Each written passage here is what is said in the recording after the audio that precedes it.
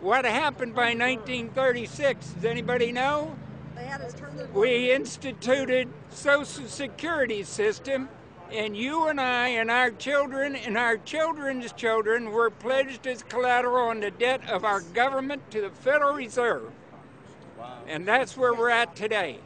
It took 20 years to make this country bankrupt, and since then, our government has operated under emergency powers of our government. It is not the president that makes the decision in this country. It's the Secretary of Treasury who turns around and is put in there by the Federal Reserve to manage the bankruptcy. We've been in bankruptcy ever since. So to print $700 billion and to give it away, how do they get away with it? The manager of the bankruptcy is told by the Federal Reserve this is the way to go. That's where we're at today. Yes, we should point out Congressman Ron Paul now has a huge amount of sponsors for a bill in the House of Representatives to abolish the private Federal Reserve crime syndicate. In 1913, the money power of the country was taken away from the people. By constitutional privilege, it belongs with the Congress, but it was given up in the Federal Reserve Act. The Federal Reserve is no more federal than Federal Express, but yet it has the power to determine the direction of use of money in our economy. If we could take that power back and put the Federal Reserve under Treasury, we start to be in a position of being able to control monetary policy on behalf of the United States people.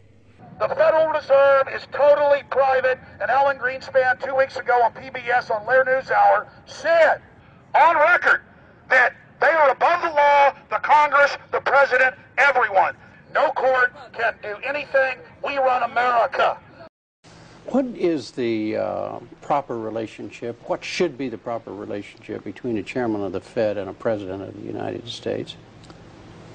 Well, first of all, the Federal Reserve is an independent agency, and that means basically that there is no other agency of government which can overrule actions that we take. So long as that is in place and there is no evidence that the administration or the Congress or anybody else is requesting that we do things other than what we think is the appropriate thing, then what the relationships are don't frankly matter. Notice what Greenspan is saying. Greenspan is saying the Federal Reserve is beyond the law. And in reality, they are in practice beyond the law. Nobody, as far as I know, has ever audited the Federal Reserve. One of the first things we ought to do when we nationalize the Fed is go in there and find out the audit. Who stole money? Who engaged in corruption? There's a whole series of people going back to Volcker, to Greenspan, to Bernanke, and so forth. Think of the arrogance of private group of banks that have bankrupted the nation by design so they can repo the country. A private group of banks that loaned us our own money back are telling us they're above the law. You are not above the law, criminals. No one is above the law. No one is above the law, and the private Federal Reserve sure as hell isn't either. Since the founding of the Federal Reserve back under Woodrow Wilson, the Federal Reserve has struck out 3 times. They didn't stop the crash in 1929. They didn't stop the banking panic of 1932, 1933. And now they are the cause of the derivatives crisis because they're the ones who inflicted derivatives on the world with Alan Greenspan. Instead of our economy being about goods and services and real products and manufacturing, it's all about these guys, the private Federal Reserve that masquerades as a government entity who controls the issuance of currency and credit. They're the ones that have cut off the liquidity in the market. They told us have a debt-based economy. Then they cut it off once they get us under their thumb and implode the economy so they can consolidate it. And that's what they're doing right now. I mean, it's in their own documents, it's in their own statements. They claim, give us unlimited power, give us trillions of dollars of the Baker bailout bill that's already $5 trillion, not $850 billion as they say. And we'll get the economy going, but they're hoarding the money and buying up other banks that aren't part of the Federal Reserve, buying up insurance companies, buying up roads, infrastructures, media empires, defense contractors. What the banks do is they implode an economy by cutting off credit. And then once things really fall to a low, and they know the low because then they buy everything up and start then putting more money back into the economy, and then they build it back up. So they build us up and then shear us, build us up and shear us. And they're getting ready. All over the world, they're always shearing some country, imploding it. Comes out in their own IMF and World Bank documents. That's just the foreign arm of the same cartel.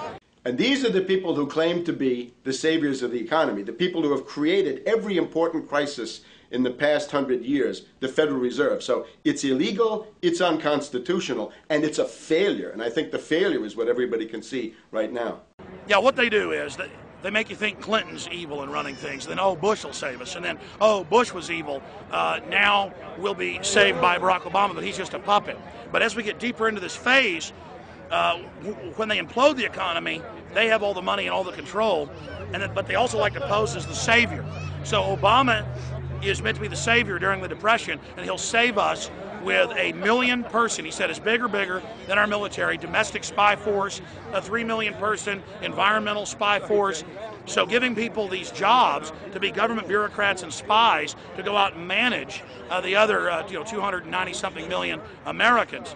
And so this is classical fascism. The communists also do it. Any vertically integrated command and control authoritarian system does this. So they're openly following what the same group of banks did in Germany, Russia. It's in the Communist Manifesto to have a private central bank, because the private central bankers actually wrote the ideas that they had Marx and Engels put out. People go, well, why would the banks want communism? It doesn't exist. They rape us, they consolidate us, they put us into work brigades, they make us slaves, and they say it's a people's paradise. Look at it, boy, you're really doing good. And then they transfer all the wealth of the nation offshore. The globalists are outside all the nations. That gives them safety, and they play countries off against each other. And so that's what we're facing and dealing with. And so they're bringing in classical, hardcore tyranny in the U.S., but we have the internet. We've grown our numbers. The alternative media has exploded. That's what they're trying to move in to shut down and regulate and tax the web, but it's too late for them. They're playing in the 19th century, 20th century rules. It's 21st century, the century of resistance to tyranny. And so it's going to be one hell of a fight with the people and free humanity on one side and the New World Order on the other. And every one of you out there counts, needs to be involved in this fight like nothing you've been involved with before, because this is life and death. Everything depends on exposing these people. Everything depends on showing the people that this is the New World Order, this is the criminals. We're dealing with the king rats here, the people that are carrying out tyranny worldwide. And either they fall or we fall. Either worldwide darkness and a new age of tyranny and oppression and with a scientific overlay, or a new age of liberty and freedom and a new renaissance. The choice is the people's out there. Okay, we can tell you what's going on. You can check it out for yourself and find out it's true. But don't wait. Investigate now. Get involved now. Go out there and reach out now. We don't have time. If you're looking for the solution, look in the mirror. Look right into the mirror, because you out there, men, women, old, young, black, white, doesn't matter. It's going to be up to you if they win or if liberty succeeds and the people have a chance of having any future. These are cold-blooded eugenicists. These are cold-blooded people who think they're God, think that they're our masters, that think that we're animals. These are the guys that funded Lenin and Stalin and Hitler and Mao. These are the guys, it's all on record, that bankroll this stuff. They are hardcore vicious, and they must be resisted. Up until about the Kennedy assassination and the beginning of the war in Vietnam, the United States is a very powerful engine for world progress. It's the assassinations, the Kennedy assassination, and the others in the 1960s, the beginning of the Vietnam War, and the beginning of the absolute domination of the Wall Street Group over every other interest. Nobody else counts except the Wall Street money masters.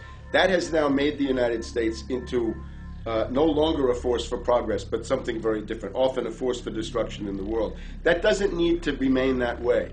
The interest of the American people is to fight to take your government back from Wall Street and make the United States a force for progress in the world, which we easily could do if we could just break the power of the people behind Obama. The main banks of Europe, which were started by Adam Weishaupt and Rothschild, the Banque Nationale de Paris, the Bank of England, the Bank of Italy, have all financed the messianic and war leaders of the last 200 years. Napoleon, Lenin,